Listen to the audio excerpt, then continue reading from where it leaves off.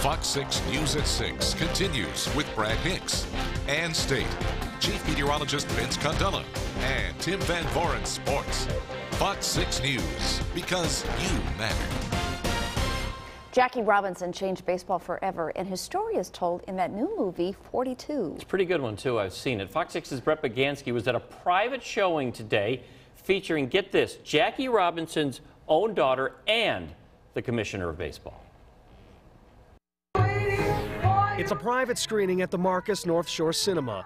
The crowd, mostly students from Milwaukee's Roosevelt Middle School, seeing the powerful biographical film of the first African-American Major League Baseball player. I hope to your generation, to all of you, you'll begin to understand what Jackie Robinson meant. Major League Baseball Commissioner Bud Selig calls it the most important and powerful moment in baseball history. Pressure on Jackie to succeed was mind-boggling to me, even in retrospect. Selig said it was Robinson who paved the way for men who would become baseball legends. Henry Aaron, who became famous in Milwaukee, Willie Mays, Bob Gibson. You see that Jackie Robinson was a great athlete, right?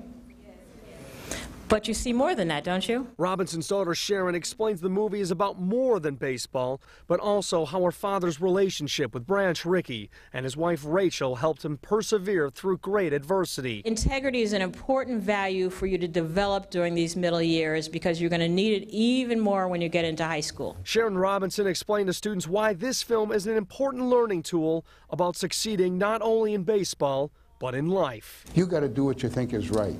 And if it isn't popular, so be it. Just go do it. And during times of struggles, standing up for what you think is right. Both Bud Selig and Sharon Robinson said they wouldn't change anything about the movie. They said the filmmakers did a remarkable job following Robinson's first season of 1947. Ted, and back to you. All right, Brad, thank you. Whether he's hitting the football field or the dance floor,